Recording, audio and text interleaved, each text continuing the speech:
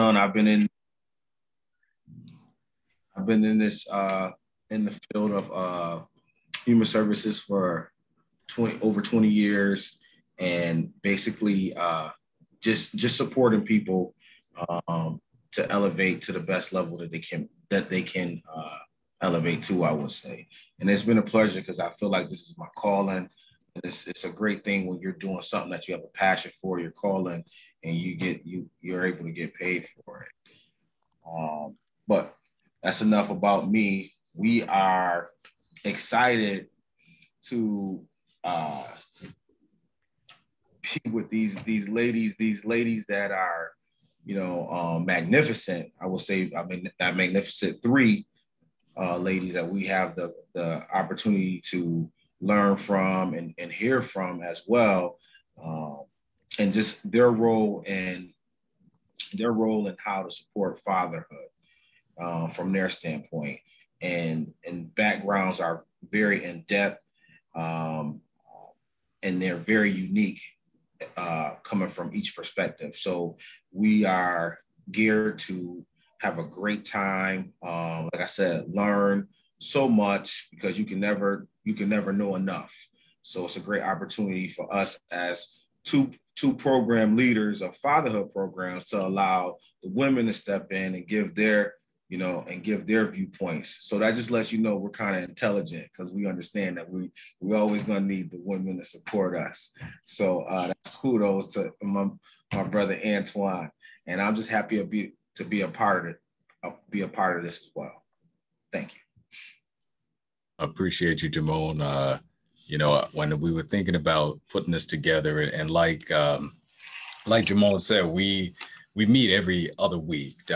Myself and our colleague Terry included, who's a fatherhood advisor, but we just knew we needed some extra flavor in the in this work webinar today, besides myself or somebody else. So we thought no other than Mr. Jamon. So just a little bit about me. I'm a program manager of Buffalo Prenatal Perinatal Network, where I serve under the leadership of Luann Brown, our CEO.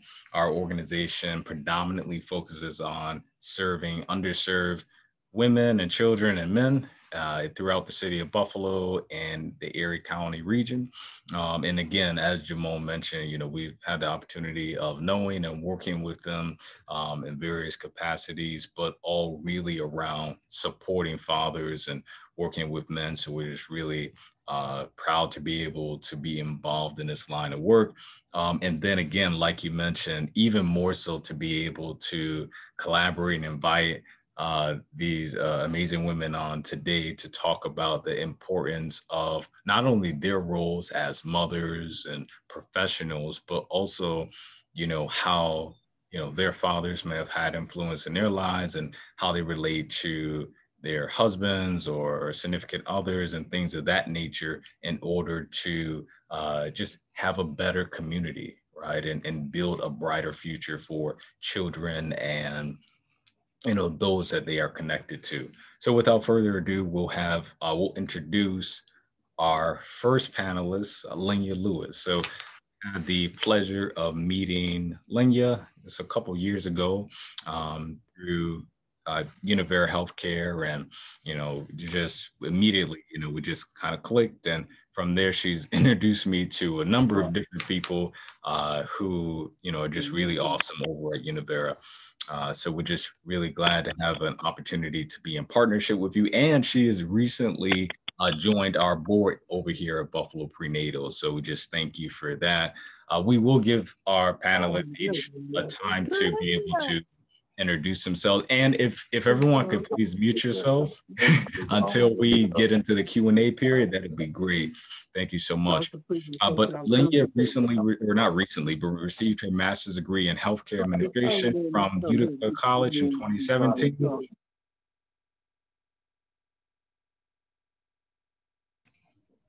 Okay, I think I'm back. Thanks, Sherman.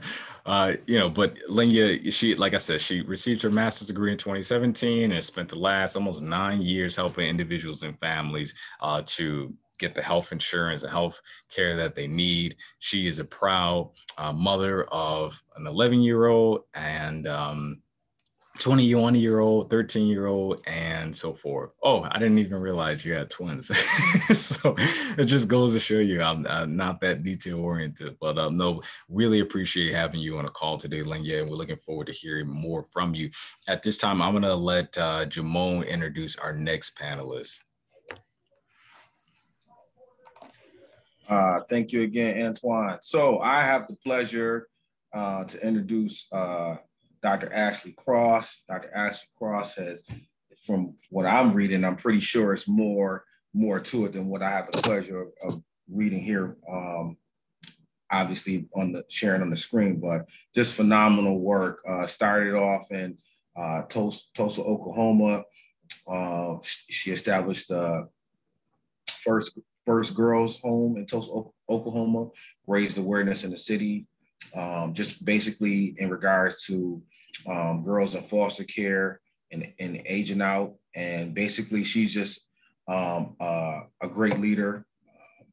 And I'm like I said, I'm just excited to even, you know what I mean, to even be reading this. So as I read a little bit more, and I was talking to Antoine, I discovered that her husband is Melvin Cross, who I know very, very dearly good friend.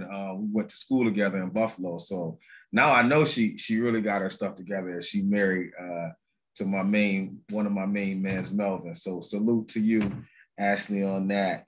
Outside of everything else, she currently serves as the executive director of Generation 2, and she dedicates her life to working in the community to build and sustain hope in children in foster care. She is also, because I want to make sure I capture everything. She also pastors alongside her husband, who I just mentioned, Melvin Cross Jr., at Glory House International. And they are raising 3 lovely daughters, Jordan, Harper, and Madison. So, and if I missed anything, I apologize, Dr. Cross, but we got a lot here. So I just make sure I cover everything. Salute to you, Queen. Appreciate that. And I'll just take a moment to introduce, last but not least, Noel. Really appreciate having you here. I've had the opportunity and pleasure of knowing both you and your husband, Dr. Saintville, and both of you really just been a tremendous blessing to not only the organization, Buffalo Prenatal, but to my life, my wife's life as well. So we, been able to develop a relationship over these past few years. So we really appreciate you.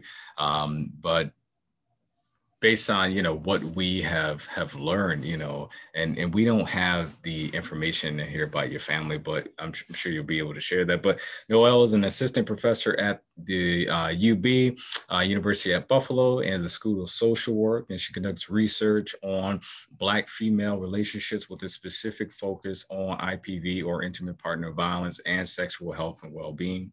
And her ultimate research goal is to develop and evaluate culturally specific preventative interventions that support strong and positive intimate relationships among Black people in America. And, just to add to this here, just again, on a personal note, both Noel and her husband, Dr. Saintville, really have a heart for people of color and elevating them in various spaces. And that's something that, you won't always see in the bio because they live it out every day. And so we just really appreciate you again being on this webinar or this call today. So without further ado, let's get into the conversation and hear more about you all, because that's what's important today, not what Jamone and I are saying.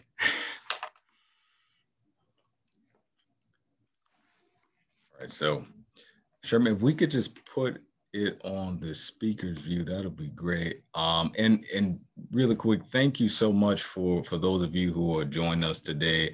I see some familiar faces, Mr. Allen from Rochester, and I'm sure there's other people on the call too. Our CEO, Luann, is on the call and so forth. So we just appreciate you all being on the call.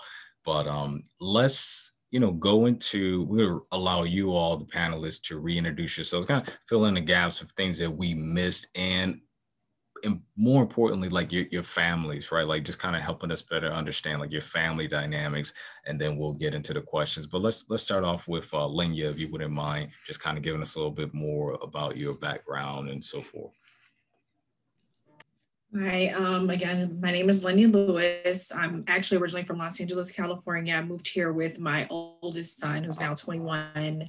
I came here as a single parent, raised him up until he was about 6 years old, and met my husband here, who was actually from Jamaica, and we met here in Albion, New York, and had 3 children together.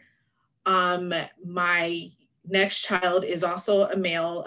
His name is Jaden. He is 13 years old, going on 14. I have twin daughters, Brittany and Brianna, and they are 11 years old.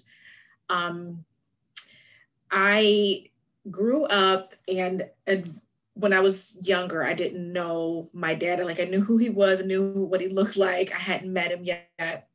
But once I did meet him, our relationship just grew. It seemed like we didn't miss a beat. He's been in my life, all of my adult life, half of my childhood.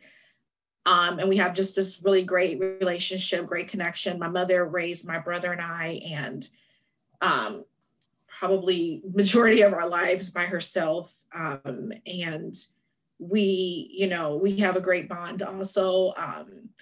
The connection with me and my dad was kind of more so like a lack of communication between my parents. I don't think that it was something that was intentional, but it was just, I grew up without him for, a few years, and, just built a bond with him later. My oldest son, I decided to raise him by myself because I felt like I could provide him the best life possible. It was a struggle, but we got there. He's an adult now. He's very intelligent, great young man. My younger 3, they're all in middle school, but having their father in the home and having him raise my children with him and my oldest child has been really great. And just having that connection between my oldest son and my husband has been a really good situation. He's a great role model.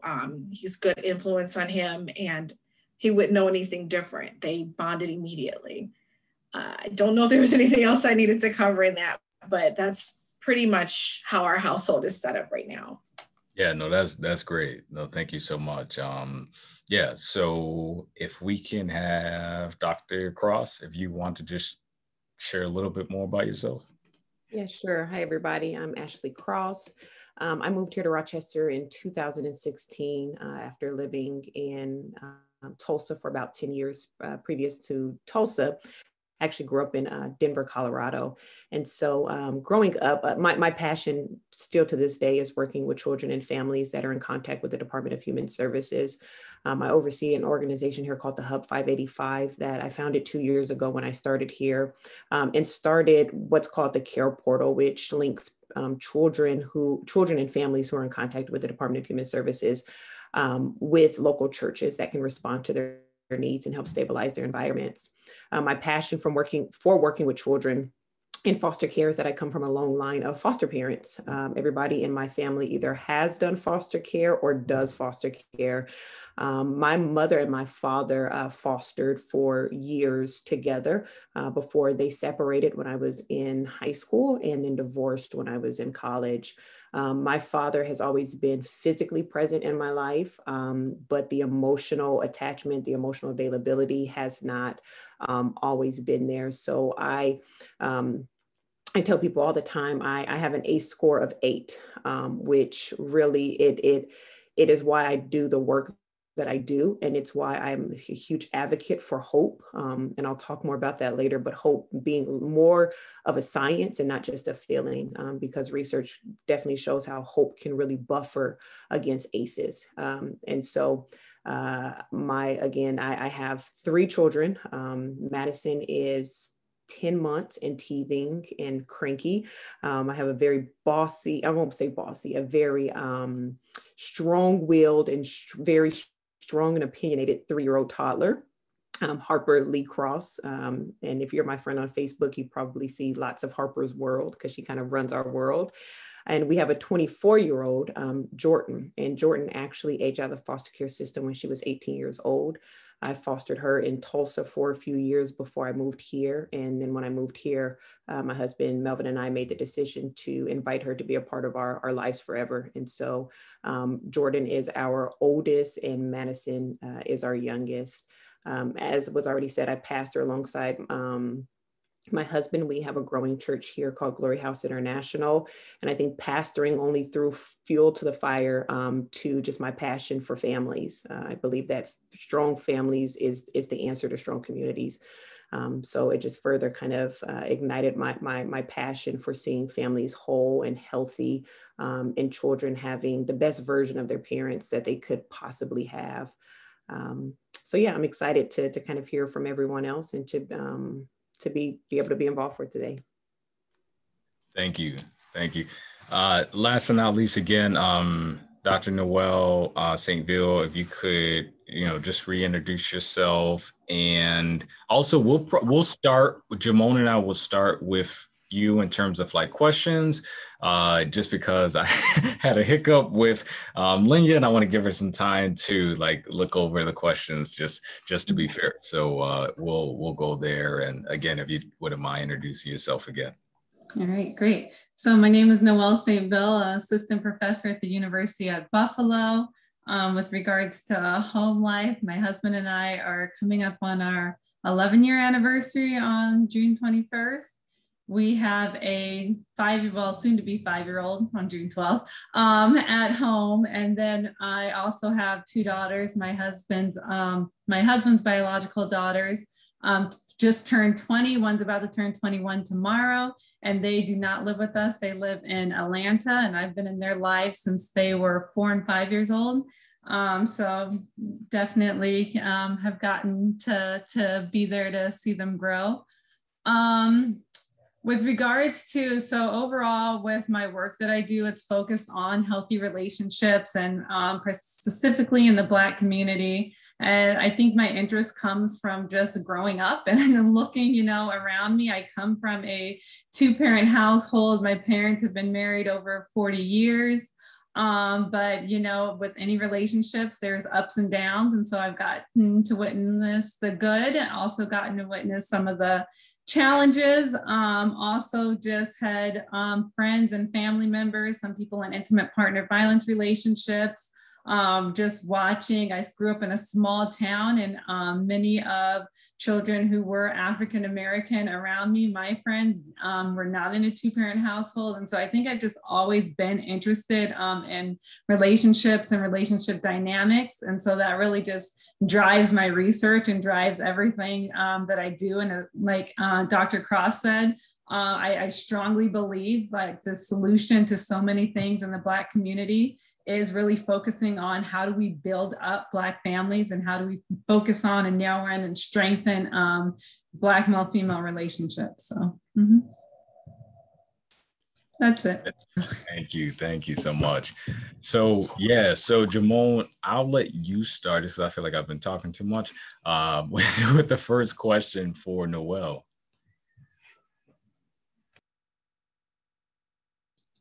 And that's why I'm your co-host, man. So you don't have to feel overwhelmed, man. That's why we work together. You my man, Antoine. So you don't have to act like that. Appreciate you. So Dr. Noel, greetings, Queen. It's a pleasure for you to be in the building just from me. No problem. What memory do you carry with you of your father from childhood that makes you appreciate his presence now that you are an adult?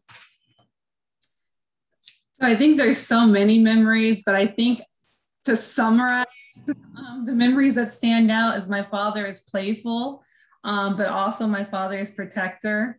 And so when I was just thinking about this question, all sorts of memories started coming back to just, you know, playing certain sports with my father, or just the way that he would always kind of, you know, play around. And I think one of the memories that stuck out the most is when I was having a sleepover and had my cousins over one night, and we're up talking in my room, and we start hearing like scary voices coming through the vent, and we're, you know, we're 8, 9 years old trying to figure out what in the world is that, and we're getting scared.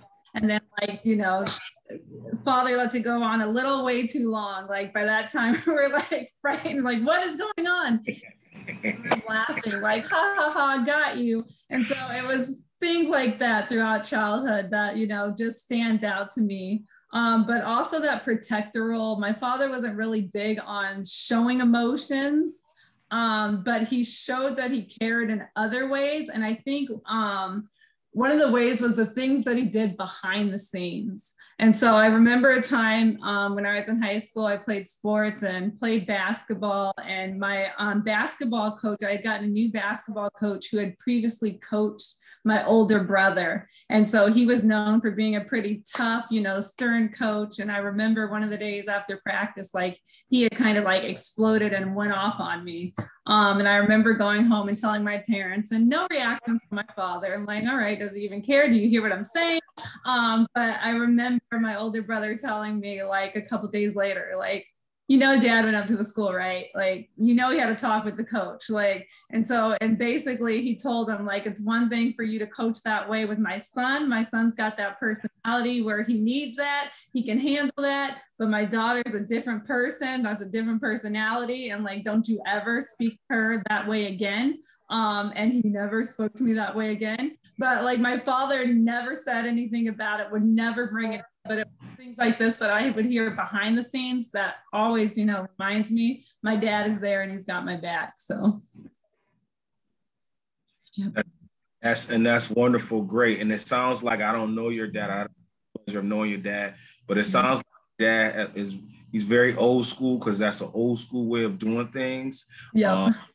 No lights, camera, action. But listen, my man, let me holler at you real quick. Let me talk to you about my baby girl. And him, your dad and the coach know exactly how that conversation went. So, you know, like I said, it just sounds like, you know, that's an old school presence, a old school parent presence, I would say, to have. So that great memory on that. Thank you. So you want me to go to the next one, Antoine? Well, I just want to add to what you said in regard to Noel's response, because, you know, I think that oftentimes when we think about fathers as being protectors, it's like more often than not like physical, right? Like somebody tries to break in or do something crazy, then it's like you have to physically protect. But I think, you know, in that regards, it's like even emotionally, right? Boys and girls, right? Probably more so our girls, right? But it's like protecting their emotional well-being and just understanding that men, like, we interact a certain way. So like I just think that is so deep. But then I also think about those young ladies who didn't necessarily have that kind of father, or father at all for that matter, right? To be able to have those conversations, you know. And so for those men out there who are coaches or whatever, just kind of knowing intuitively or learning the difference between, okay, this is how, you know, I should interact with the young boys. And not that you're trying to, like, one is better than the other, but, you know, just being aware that not everybody's going to receive you the same way, and being able to adjust to that. So I really like what you share for sure, Noel. So the next question is, how has the success you experience today in your career, your marriage, and motherhood been impacted as a direct result of the relationship that you had with your father? I think it's been impacted in every way. I think the number one way is just having that model. And going back to, I had my father in the household, have that relationship with him, still have that relationship with him. And so I got to see a model of what a father looks like, what a husband looks like, the model that I spoke about with my parents being married 40 plus years. And so a model of, you know, what a relationship looks like, the goods, the bads, the ups, the downs. So I think what my father showed me and what's mirrored, I know my husband says all the time, and it probably, you know, gets on his nerves, is I'm always like, you're doing something that reminds me of my father. That reminds me of my father. That's like, you know, and so I think unconsciously, it's really selecting your mate, right? And looking at those characteristics that I so admired in my father growing up, and seeing and not even recognizing when selecting a mate that I selected a mate with many of those same and similar characteristics. And so I think that's one of the number one things that unconsciously the modeling has really really determined who I choose, how I interact with in a relationship, how to communicate with my husband, kind of seeing that communication between my parents, my mom and my dad. And so I think just having that model of a relationship was probably one of the greatest gifts that I could ever get. And having that model also of what a father is supposed to be.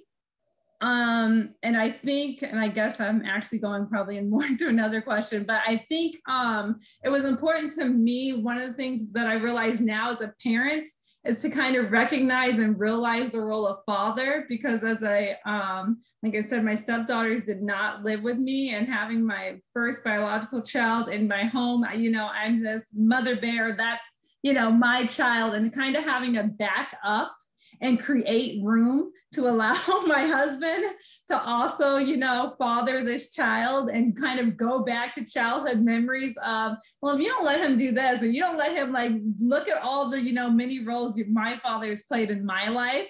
And so I think early on when my son was born, that was probably one of the hardest things for me to do. But I think it's constantly remembering, like, you got a different relationship with your mom versus your dad, and it's okay. And so the same thing now that you're a mother, allow, and you don't necessarily have to control everything that goes on with that. Okay, he may not have changed the diapers right. He may not have, you know, read the right bedtime story. He may not have, you know, whatever else, you know, it's more so when he was younger, but give him that space to be a father. And I think having my own father in my life has reminded me of that. So with regards to my career, I think just watching my parents I feel like they follow their dreams. They both work. My parents got married at a young age, 17, 18. So they've been, you know, very young age. They were still kids themselves, got jobs early on, kind of worked their way, stayed at their jobs up until, you know, retirement, but also have done things on the side with regards to following their dreams. So they have their own car business together. They're into real estate together. And so I think just watching them do that, and then kind of watching again that kind of unconscious modeling, like my husband and I were both in the same field, social work. There's a lot of things that we do together career-wise, and just learning how to work with your partner in a work setting. I think, again, that was something that was modeled to me by watching my mom and dad, that I'm able to do that with my husband. And so just that his overall presence has set a model for my marriage, for myself as a mother, and for my career. So.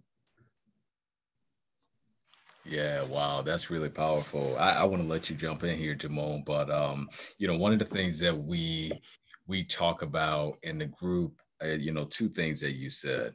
Well, one of the things you said, we've never put it this way, but you said you had to learn how to give your husband space to be a father. I think that that's so profound. I I have a young daughter, Isabella, and you know, so I'll like throw her in the air and do things. And Simone doesn't always like that stuff, right? But it's different, and it's the way I relate to her. As she gets older, I'll do things to relate to her that Simone, my wife, may not do. But there's a lot of significance and value in that, to your point. And then the other thing you talked about as it relates to your career, in terms of like watching how your parents moved and worked together. this quote is from Rachel Cruz, who says more is caught than taught. And we say that a lot in our groups because we really believe that our children will learn a lot more from how we live our lives than what we instruct them on doing, right? For better or worse. And so again, thank you so much for sharing those points. Jamon, did you want to jump in and, add anything and then maybe go to the next question?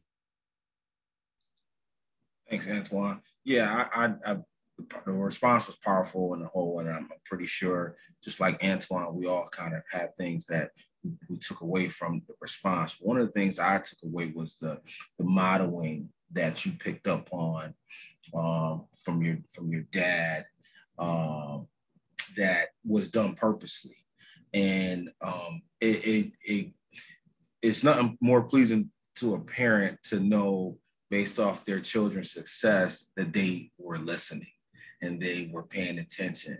So that's again, just reflecting back on what we do as fathers who run fatherhood programs. It gives us, that much more motivation to continue doing what we do, and just and know that it's resonating. And these kids are like sponges, and we are night and day role models to what they're seeing. And as Antoine so elegantly put it, basically, the realer you are, the more beneficial it is going to be for your child. You know what I mean? Because they're going to watch more than they're going to listen. They're going to watch, and you lead by example. So that's one of the things that kind of just stood out. You know what I mean? Because you just really couldn't shake that, as you just said. Like, I've just found myself really, identifying what the values that I grew up on, and that's what I wanted for my king, and that's powerful in itself. So I just wanted to say, kudos to your response on that. And we're on question 3, correct, Antoine? Yes, sir. All right. Just want to make sure. I want to make sure you're awake. You good? I'm all right. All right. When you think about and see your husband's involvement with your child, son, what are some initial feelings and hopes for your child and husband, and why? Lifelong relationship. That's I look at, and like I said, my son's about to be 5. He's at that stage, where daddy is hero. Like, I want to be exactly like daddy. I want to dress like daddy, talk like daddy, whatever daddy's doing. That's what I want to do. And so just watching them, and also watching my husband grow into being a father. As I said, we've got my stepdaughters. They did not live with us. And so some things had to shift. I think having a child that, is here in our home every day. And my husband did not have, his father was in the home, but sometimes you're in the home and you're not present. So his father was in the home, but he was not, physically present. And so my husband having to go into that relationship with my child, and the difference that I've seen from, day one to now my child being almost 5, and my husband does a lot of work with like masculinity. And so a lot of it has been challenging, right? His own masculinity, like, okay, does he have to toughen up? Can he not cry? Can he not? And so seeing some of that early on, where now that my child is, our son is growing, about to be 5.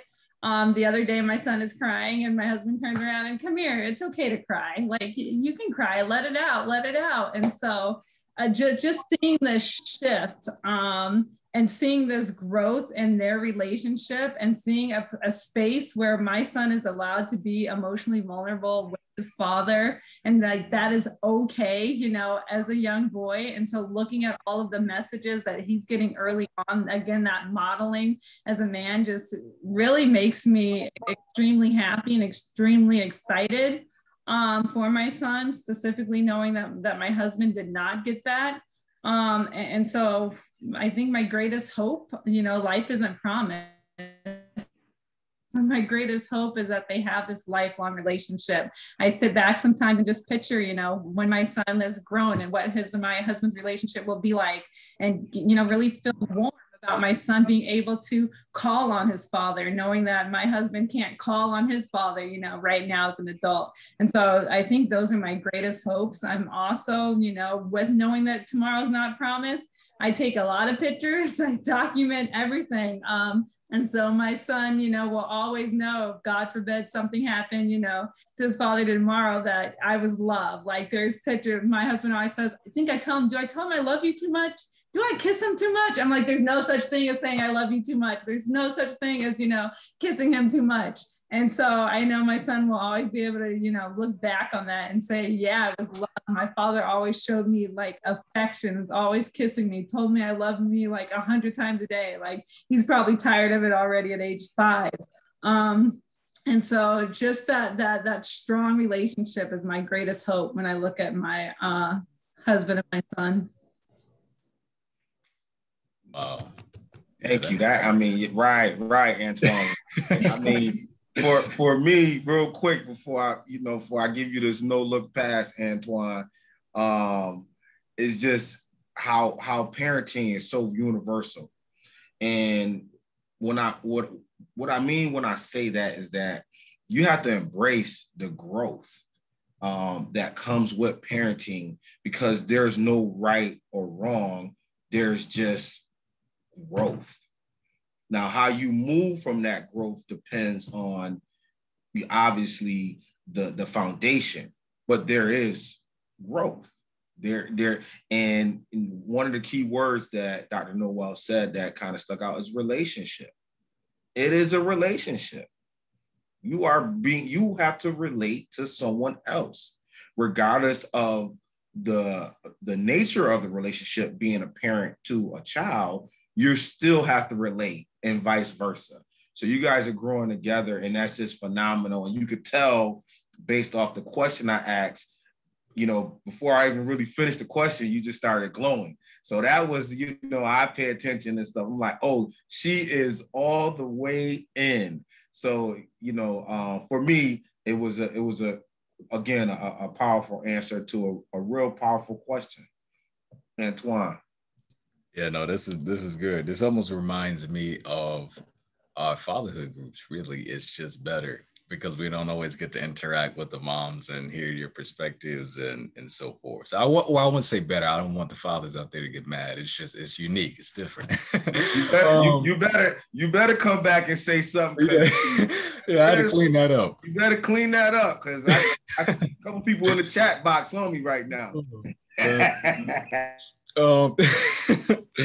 Yeah, no, just to echo what Jamon shared, I really like that, you know, the lifelong relationship. I actually, you know, Dr. Chris and I were just together yesterday, and we've been working on this project together doing early childhood work, like fathers engaged in early childhood. So you guys have shared a ton of videos with me and pictures and so forth. And we're just trying to really highlight more of those relationships that are being cultivated, like the one that Chris has with your son. I mean, you know, and then normalizing that love that he shows your son and so forth, because like you said, and like Chris's experience, he didn't get that. And even Dr. Ashley mentioned just the emotional unavailability of fathers, how they can be physically present but emotionally absent, right? I mean, and that's really significant in and of itself whenever that happens. But with, you know, not to belabor, I want to make sure that our other panelists get a chance to go in, and I know we're coming up almost a quarter to. But so for men who are fathers who've witnessed IPV, intimate partner violence, and domestic violence as a child, what are some suggestions that you have for them now that they are adults and they want to raise healthy families, but they might still be dealing with some of that trauma from when they were a child, and they really don't want to repeat the same mistakes that their fathers made? But as most of you on the call know, we, you know, more often than not repeat some of those things that we say we'll never do. So can you talk to us a little bit about that? First, I would say that you're not destined to repeat these mistakes.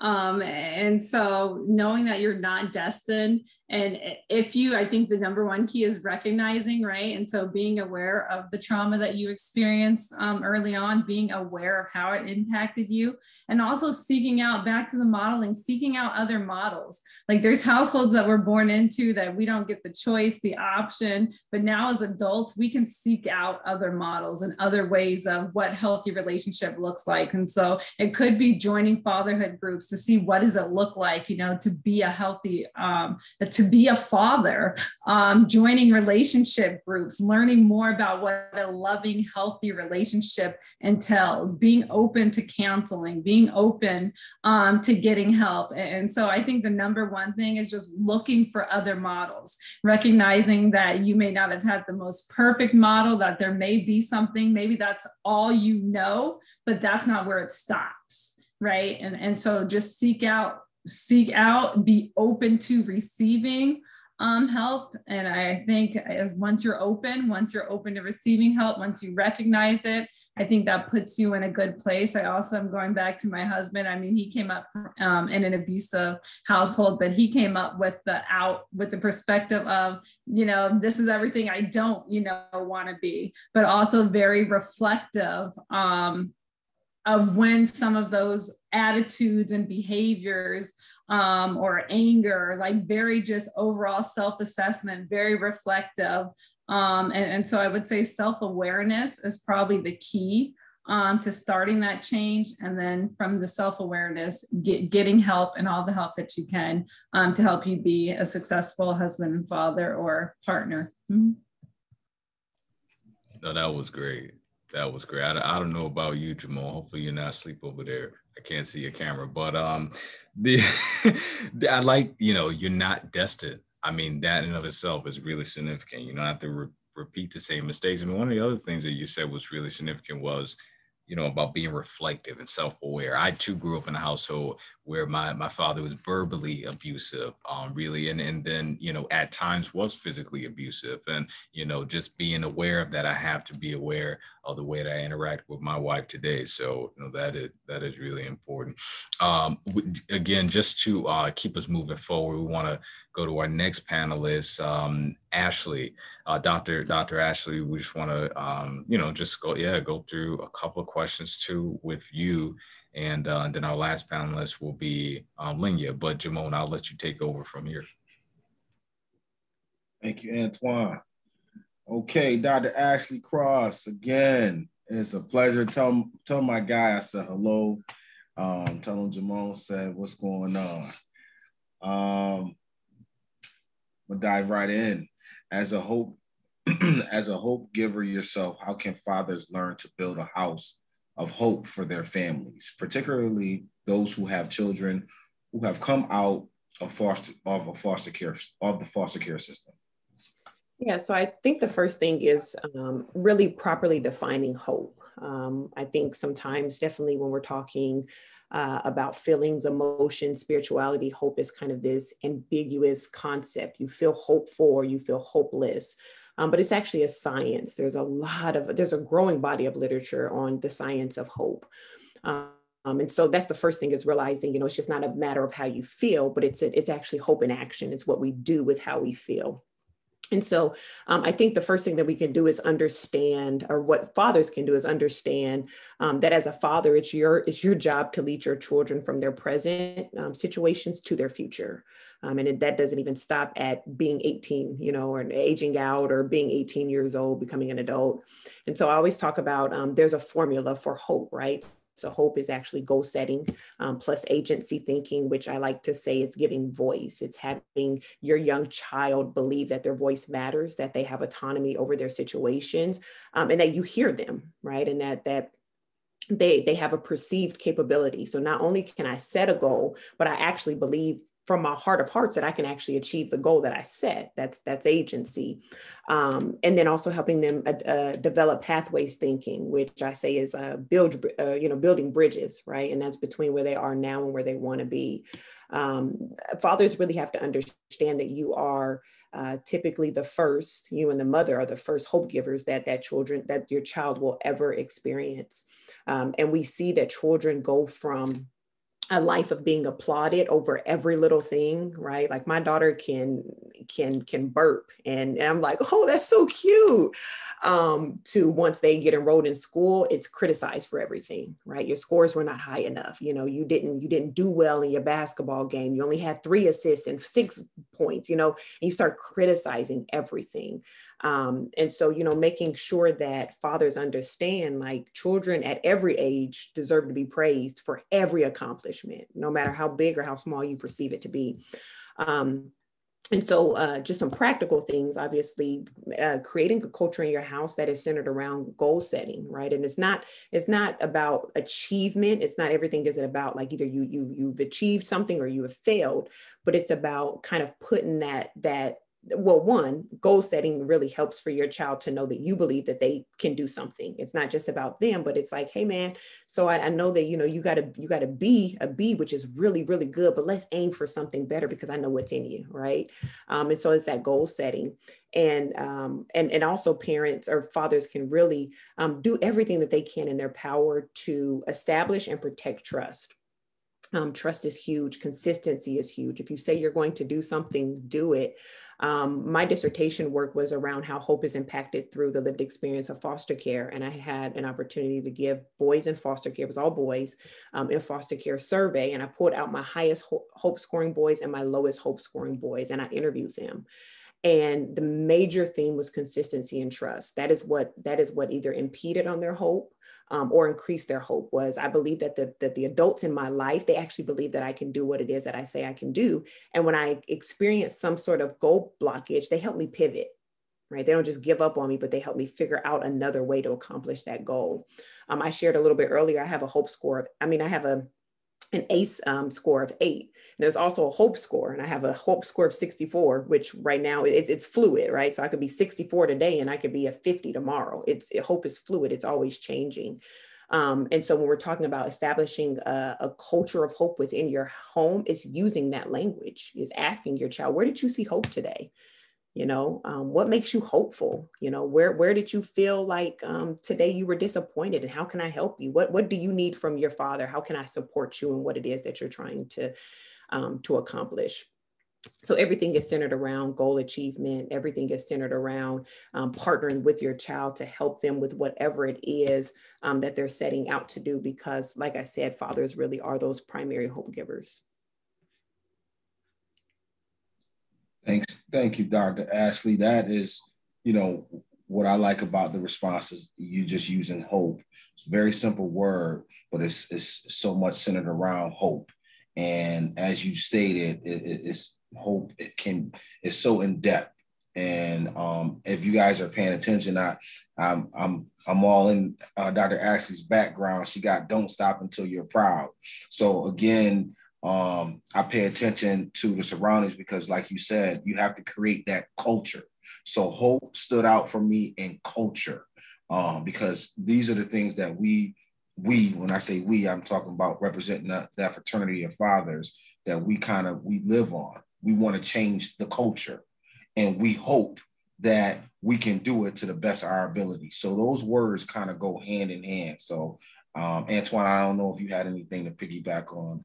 Yeah, I'm sitting here trying to write down notes, and then I'm like, I'm glad we're recording this because you know I can't keep up. But no, I mean the last thing that you said was really, I mean, you know, for me, you know, just hit home. You know, we always talk about fathers being, well, we don't always talk about them being a primary caregiver. They're usually the secondary caregivers what people talk about. But just the thought about them being a primary hope giver, how powerful is that? To say, you know, what kind of things does that impact later on as they are consistent in doing that. One of the guys that trained me in the fatherhood field, Reggie Cox, he's actually from the Rochester area too. But he talks about how consistency over time builds trust. And what you were just speaking about made me think about that. But I don't want to, I wanted you to keep flowing. I don't want to say too much, so I'll let you. Appreciate that, brother. Appreciate that. So, Dr. Ashley, obviously, again, for the sake of time, I'm going to try to give you 2-part questions, if that's okay.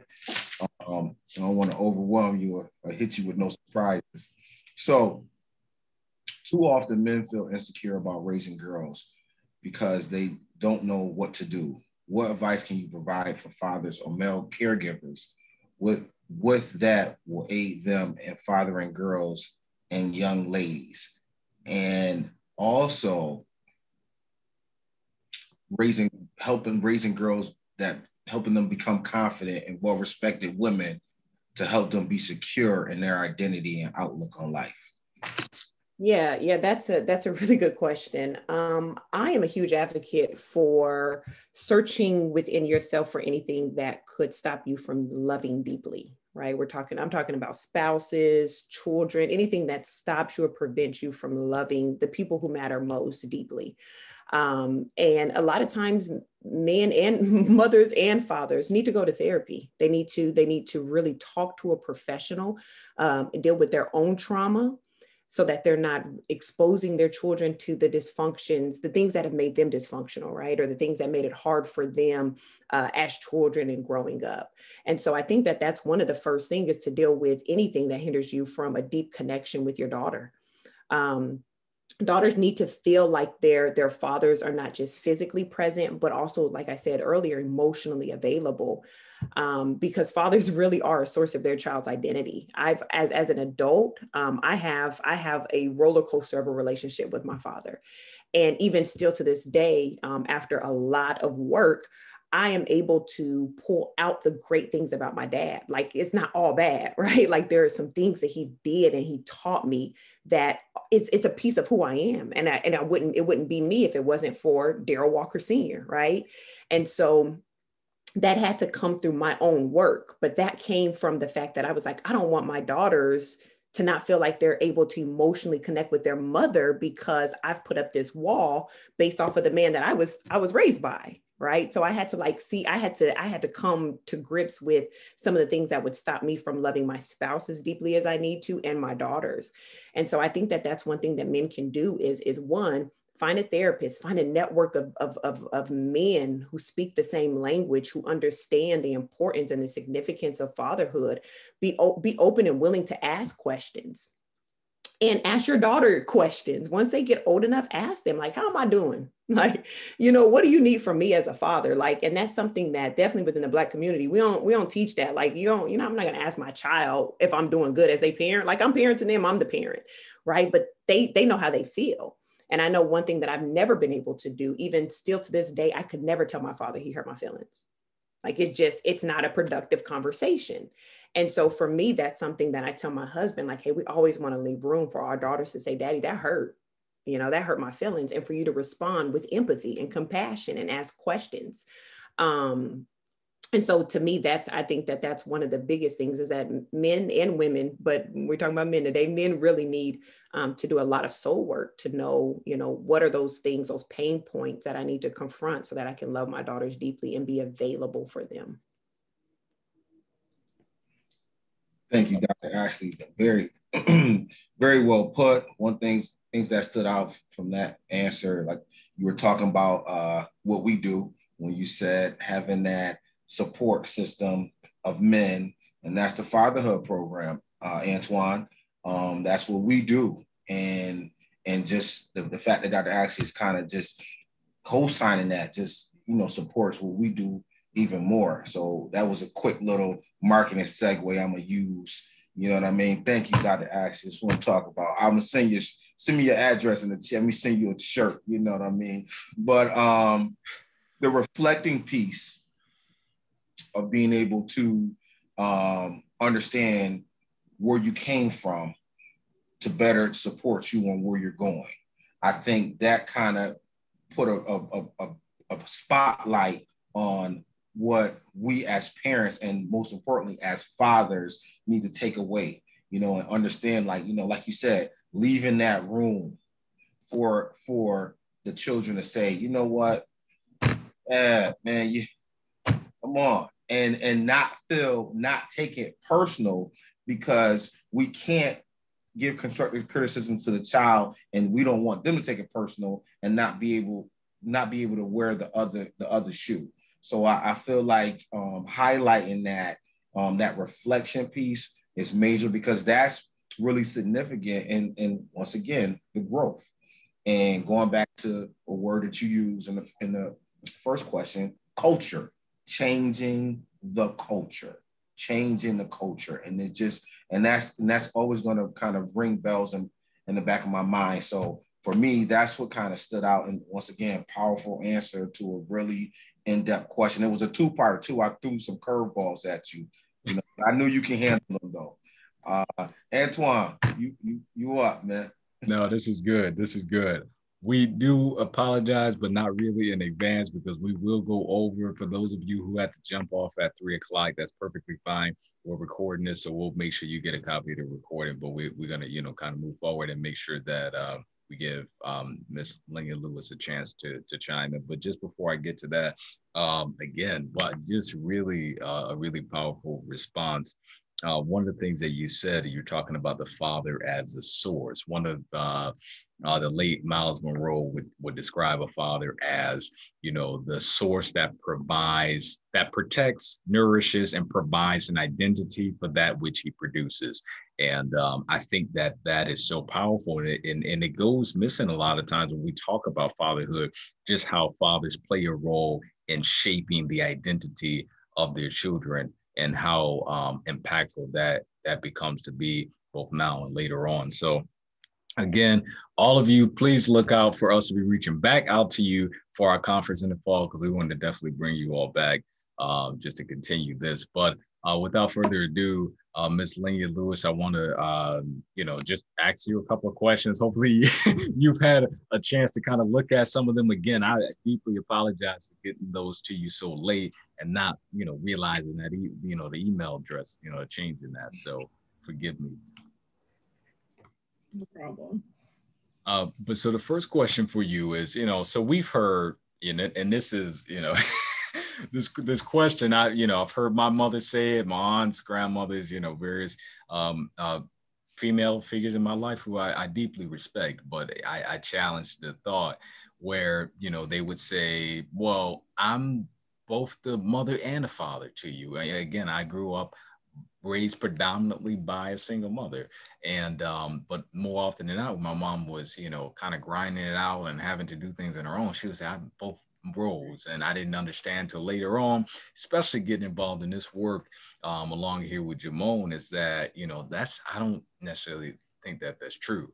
And so, but anyway, it doesn't matter what I think. I want to know what your thoughts are around that, the line of thought that moms or women are both the mother and the father. Can they completely fill that role? So from personal experiences, no, I never, I had my son for 6 years before my husband came into the picture. And I didn't think that I could be both. I could be mom 2.0, but I cannot be mother and father. I can't raise him into the type of man he needed to be. Much like my mother couldn't show me male influence on her own. I needed my father to show me that. I needed to see a different perspective. So I don't agree. And I hear it a lot. I even starting to hear from our generation of adults that I'm mom and dad. No, you're not mom and dad. You can play one role. You can be the greatest mom. You can be, like I said, mom 2.0, but you cannot be a father figure to your child. You can just do the best that you can if the father is not active in the child's role, but they do need a male influence. They do need a father figure. And those words will never come out of my mouth. I don't mind just playing my role and figuring it out later. But on my end, like I was, grateful to have my dad come in when he was there and see a different side of, fatherhood. I was, grateful that my husband stepped in and helped me raise my child and our boy together. But I think that we need to get out of saying that, just no more than a man can say, a single father can say, I'm mother and father. He's father, he's that influence. And that child, male or female, is going to need a mother's influence also. Yeah, wow, that was loaded. Mom 2.0, never gonna forget that one. We'll add that in the curriculum somewhere. But talk to us about solutions, right? Just to be a little practical here, and to like Jamone said earlier, I'm throwing a curveball at you because this wasn't in the question either. But what what can moms do? Because I know, similar to what you described, Noel, my mother's mama bear, I couldn't go anywhere as a child. I was like, oh man, this, So anyways, what can mothers do when they don't necessarily have the biological father involved to get a positive male role model involved so that they get some of that, male figure in their lives? So what can they do? So, I mean, other than having my father and in the past a stepfather, I had uncles, I had older cousins that were my mother's age, but so I would probably have that same influence. My son had my brothers, and they played an active role in their lives. And then, my husband came in. So, when it was time to settle down, you got to kind of be picky about the type of men that you bring around your children. So my husband, he was raised by a single mother. He knew who his father was also, but he didn't have as much of an influence from a father's, relationship. But you wouldn't know that. You wouldn't see that in my household. You would think that he knew exactly how to be the type of father he is based on what he dealt with growing up. And I think that with him, it was opposite. I think he saw what he didn't like in his father, and he decided to be opposite. So he's very active in our kids' lives, all four of them. And he, goes out of his way to be the best influence on all of them, whether they're biologically his or not. And I think that helped, at least my oldest, that helped all of my children. But, my oldest son decided that at a very young age, even speaking to his biological father on the phone, no, I got a new father, and this guy is in my life. He's taking care of me. Without any influence of what I felt. I didn't say anything negative to my child about his other, his real father, but he formed his own opinion. And no matter what I say, no matter how I tried to talk him out of it, the one thing that I grew up is was never bashing any one of our parents. None of my parents, step parents, anything like that would do anything like that. So I, tried to make sure that I set the same example, regardless of how I grew up or regardless of what I know, what I've witnessed from even outside relationships. I just felt like any male in my family needs to be some form of an influence to my child, whether they have a bond with their biological father or not. So I think that my husband stepping in and being a father, even prior to us getting married to my oldest son, I think that was very helpful in his life. No, that's really good. Jamal, I want to give you a chance to chime in if you have anything. I know I have a couple thoughts. No, I appreciate that, Antoine. So,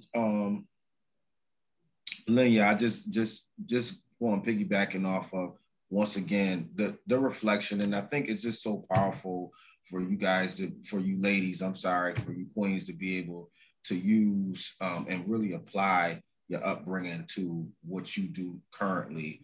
And it just shows, again, the growth of your parents, really doing what they needed to do to put you on a path to be successful, and you kind of coming back and kind of doing the same thing. And once again, I'm in your world too, Lenya. I see the phenomenal woman on the back of you, you know what I mean? So I'm digging that and the whole vibe. And I think having those visual, because a lot of us are visual learners. We grasp towards things that we see. So having those things around, I feel like just supports everything that we're doing today. So once again, just the reflection piece for me alone is enough. You've given a lot, but that reflection piece, it just stands out for me to be like, man, that's you're doing your thing, Queen. Just salute. Yes, sir. Yeah, just a couple of thoughts that I had. One, I really appreciate what you said in terms of being selective.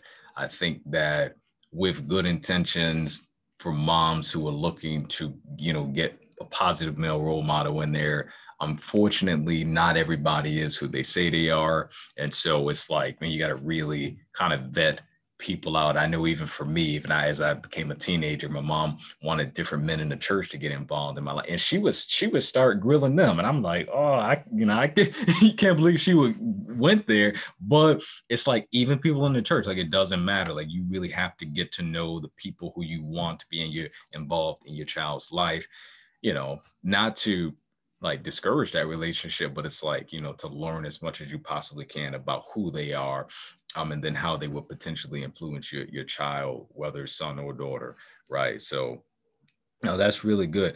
I do want to give the folks in the audience a chance to ask questions. I know that I've seen a couple of comments from Duell. Thank you for being here, by the way. But for any of you who have questions for our panelists, I want to give you an opportunity to jump in the conversation and so forth. I see Terry has his has his hand raised. Appreciate you, Terry. So yeah, good. Jump right in. I ask whatever your question.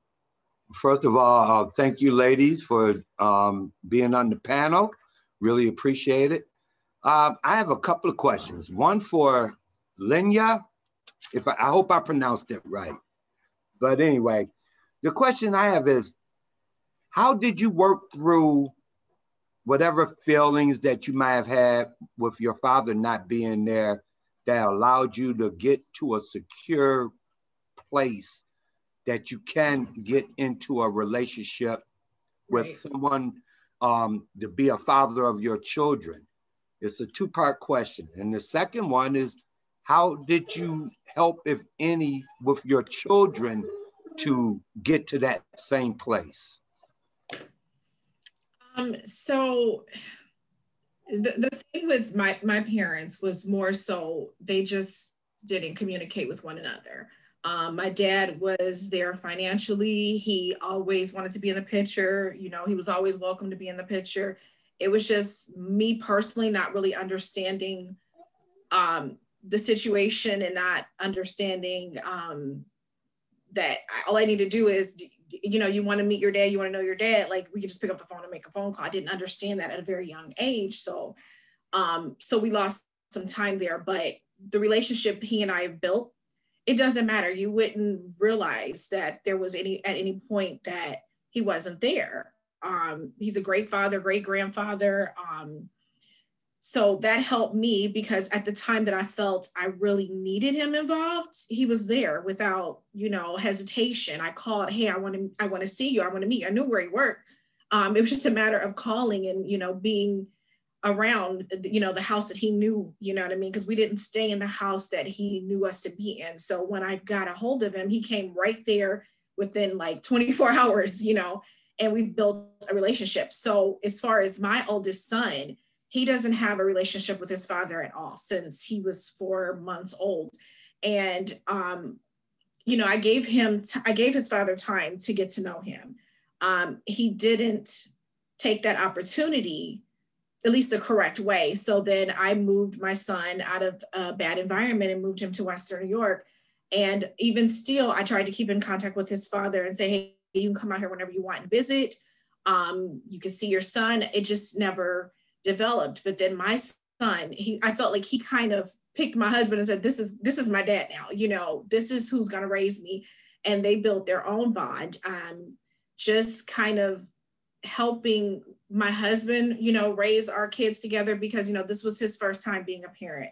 Also, except, my son was 6 years old when he started being his parent, just kind of stepping back to and letting him kind of take some control because I was used to, for 6 years at least, doing it by myself. I had to step back and let him actually be the parent too, because like I said earlier, I can't raise a man to be a man. I can't show my daughters how a man is supposed to be because I'm not a man, I'm a woman, and they need to see that their dad has input. They need to see that their dad loves them, just like I saw both my parents love me regardless of whatever the situation was back then. And I will never blame either one of my parents for any relationship that I did or did not have with either one of them because, my mom was young, my dad was young. We learned, we live and learn, and we have our bond now. And I make sure that my kids, my husband, yes, he's in the house, but I try to make sure that he has a bond with his children as well. Oh, that's great. That's great. I hope that Terry, you got all of your questions addressed and so forth. That's really good. I do want to take one other question from folks, and then we're going to close out, only because I really want to be respectful of everybody's time, and especially for our panelists who took the time out of their day to be with us. One of the things that you said, though, Lenya, was it kind of reminds me, goes back to what Noel shared in terms of giving your husband space to be a father. And I think that's really significant in terms of the dynamics of the relationship. But does anyone else have a question before we close out today's session?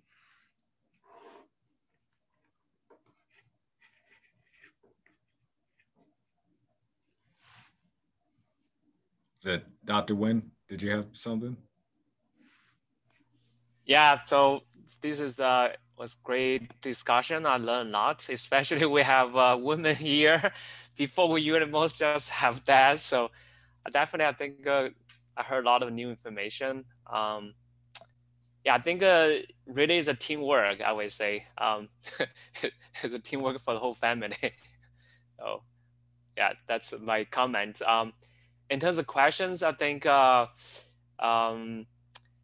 guys have a lot of stories to share. So to me, do you think, I'm trying to think like, if we apply what you guys said to the population, do you think that we only capture kind of the most situations, or we miss some, some people who represent their own situations? Because especially we think about, Antoine, like the other fathers in our program, like in terms of like socioeconomic or living environment. I just want to make sure we get a full picture of Yeah, no, that's a good point. I definitely think I don't think that we hit all areas today at all. We were really kind of specific in terms of some of the things that we cover. Is there anything in particular, though, that you will want to know more about or learn? Yeah, so I think the four mothers here are pretty successful, I would say. I'm thinking about, say, when you grew up, did you see other, like your friends or neighbors, they maybe went to different trajectories, and then lessons that we can learn from their stories? I would put that way. So this, I guess this question is for any of the panelists, so anybody can jump in here and just kind of address Dr. Nguyen's concern. And it's a good question, and good thought too, right? Because we do, like you said, have some really high impact, high quality. Not that all women are high quality, but yeah, I'm gonna stop talking there, and whoever wants to address the question. I can. So I'm actually a first generation college student. So my mother actually is a high school dropout, and she is she